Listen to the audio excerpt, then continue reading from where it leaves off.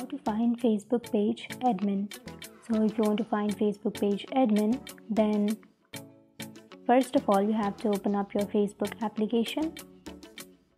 And then after opening, now you can go to the upper right corner which has the three-barred icon, and then go to pages, and under pages scroll right side and go for liked pages, and here you have to choose a page that you would like to see the admin.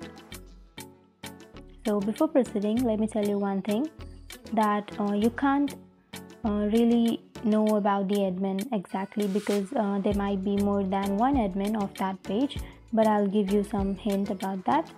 So you can go to about section, and under about, if you scroll down here, you can have the mail account of the admin, and if you scroll down here you will have all of the info about the page.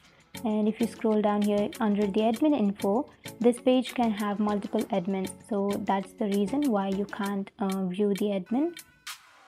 Or the another way is to simply tap on message, and then you have to message that person or that group and ask for the admin information.